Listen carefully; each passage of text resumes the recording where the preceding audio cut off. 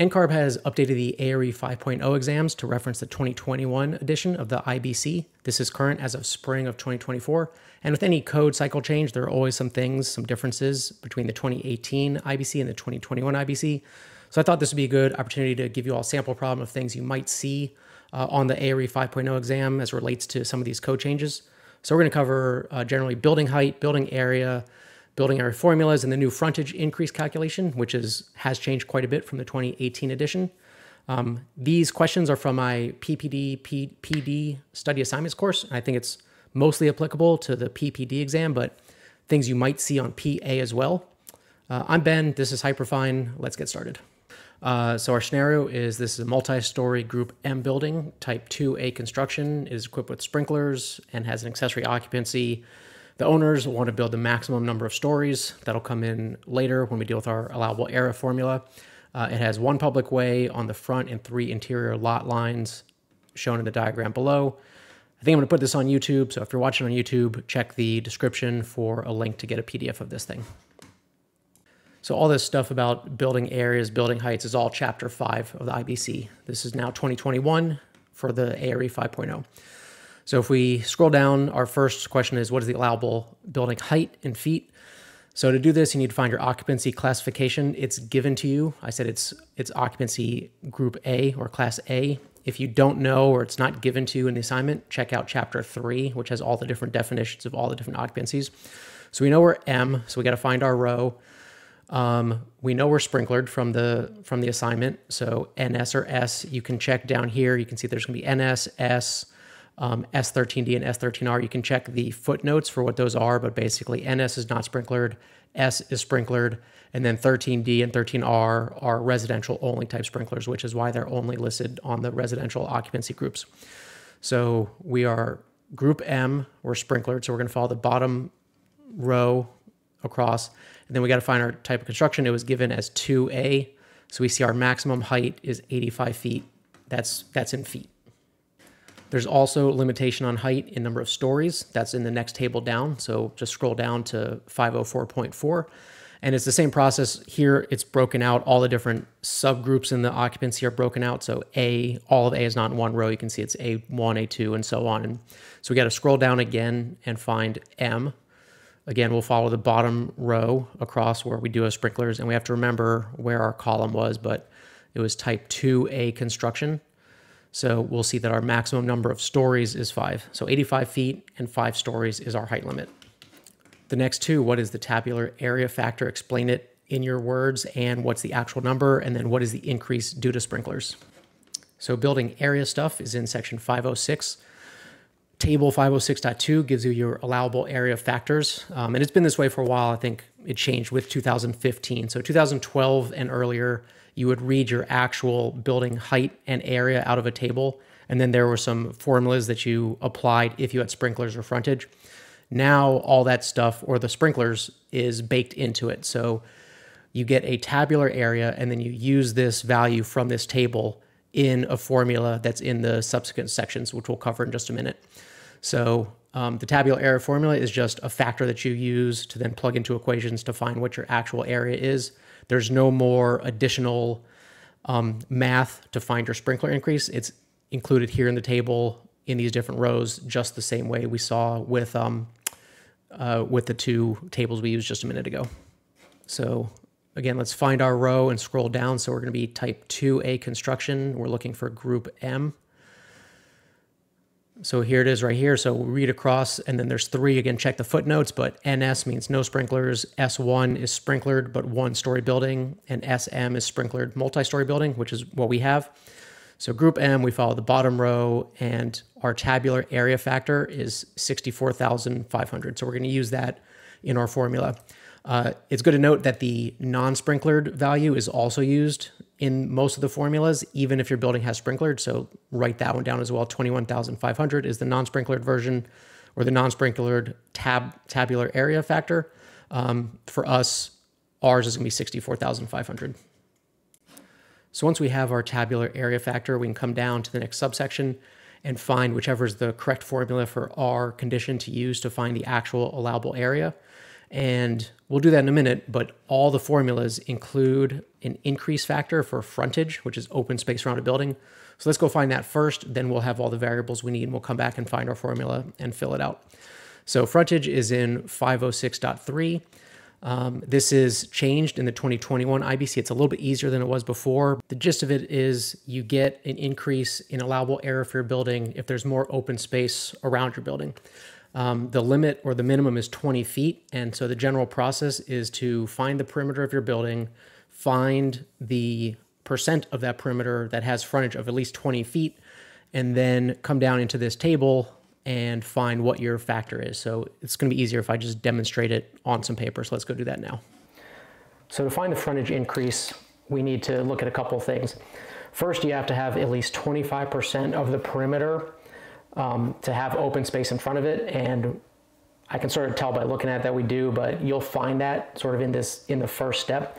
So the first thing I would do is add up the perimeter. So that'd be the length of wall A plus B plus C plus D plus E plus F plus G plus H.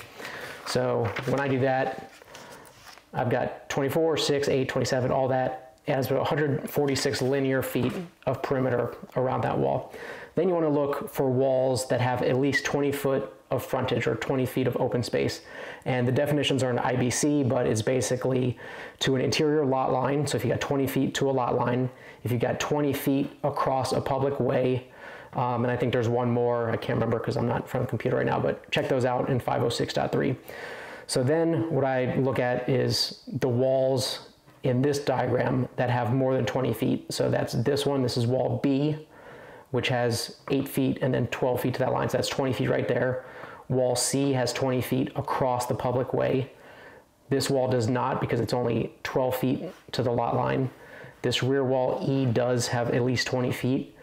Wall F does have at least 20 feet. And then these two walls also have at least 20 feet because it's at right angles. So this wall is measured across the public way. This wall right here is measured to that lot line. So when we add those ones up,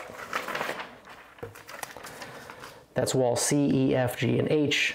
That equals 89. So the next thing you do is find what percentage is that of the total. So 89 divided by 146 is 61%. Then you have to find the shortest frontage, and you use the shortest frontage. So here we see we've got various different ones. I don't know if you can read that. So this one down here is the longest. This is 35 feet.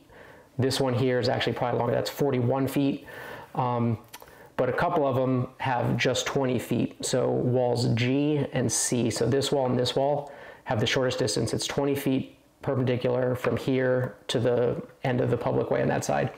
So with those two values, with 61% the perimeter having frontage, and then the shortest frontage of any of the frontages that are available is 20 feet, you take those into table 506.3.3. So this is just a tabularized version of the old way you just had to do the math in 2018 and earlier. So we're here, 50, so percentage of building perimeter that has a frontage, we're at 61, so we're right here. And then open space, if it's less than 20, it doesn't count. If it's 20 to 25, you read this column and so on. And so we're right here at 0.33. Now the code says you are allowed to interpolate it. So we are at 20, so we're at the lowest level. What I think that means is, let's say you were halfway between 20 and 29, so this is 25 to less than 30. So if you were at say 24 and a half, your shortest frontage was 24 and a half feet, you could probably go halfway between 0.33 and 0.42. For us, it doesn't really matter. We're at 0.33 because that's the lowest value we can use. Or I'm sorry, we're at 20, so we're already at the lowest value of this part of the table. So now let's come back to the code and finish the problem, which is what is the actual allowable area. And we're going to look, this is now in 506.2.1, so right below our tabular area factor table. We're looking for single occupancy buildings. And then within that, there's two formulas. There's 5-1 and 5-2. So 5-2 will be for multi-story. 5-1 is for single story. And so our formula here is A sub A equals AT plus NS times NF times SA. And so we already have all these numbers. AA, that's where we're trying to find the actual allowable area. AT is our tabular area factor, that was 64,500. And S is the non-sprinklered version of the table, the factor table. And so that's 21,500. IF, the increase to frontage, we just found that. That's going to be 0.33. And I should have noted before, but that number has to be less than 1. So as you saw, the table doesn't go above 1. If you somehow end up with a number higher than 1, you did it wrong. And then there's SA, which can cause some confusion because it is a factor based on the allowable height, but it's not the same as the allowable height. And this changed slightly in 2021 IBC as well, but you can read it right here. It says S sub A equals 3, where the actual number of stories above grade plane exceeds 3. And so we know we have 5 stories, we're allowed 5 stories, and we know that the owners in our scenario want to max it out. So even though we are allowed to build 5 stories, within this formula of allowable area for the entire building, you can only max it out at 3. You could also do 4, where it's equipped with an automatic sprinkler system in accordance with this section. If you go to that section, you'll see that's a S13R or a S13D sprinkler. So the 4 is only if you have a residential occupancy. So we're going to use 3. So even though we're allowed to build 5 stories, in this equation, we can only use 3. So what that looks like is, with our equation, A sub A actual allowable area equals A tabular plus non-sprinkler tabular plus, or multiplied by increase in frontage, multiply that whole thing by that SA factor. Our AT was 64,500, our non-sprinklered version was 21,500, our increase for frontage was 0.33, which we did a minute ago, and SA is 3 because we have 5 stories, we can use a maximum of 3 right there. So to do the formula, it's 64,500 plus 21,500 multiplied by 0.33, multiply that whole thing by 3. So 21,500 multiplied by 0.33 is 7,095. Plus 64,500 is 71,595 multiplied by that 3 from the SA, and our allowable area in this assignment is 214,785. And I think the only thing I didn't cover was that little bit about the accessory occupancy, and that was just extraneous info. You can read about that in 506.2, and then I think also in chapter 3. But if you have an accessory occupancy, it's considered ancillary to the primary use, and so it's not a mixed use.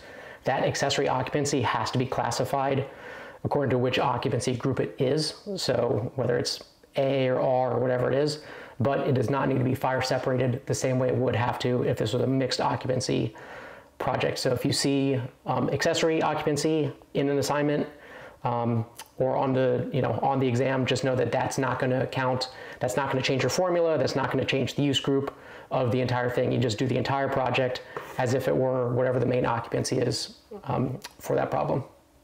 And that's about it for the assignment. If you got any questions and you're in the course, leave a comment on the answer page. If you're watching this on YouTube, leave a comment, and I'll try to get back to you as quick as I can, but I'm not great at responding to YouTube comments. And the only other thing I think I missed is where I said list the actual number and there's an asterisk.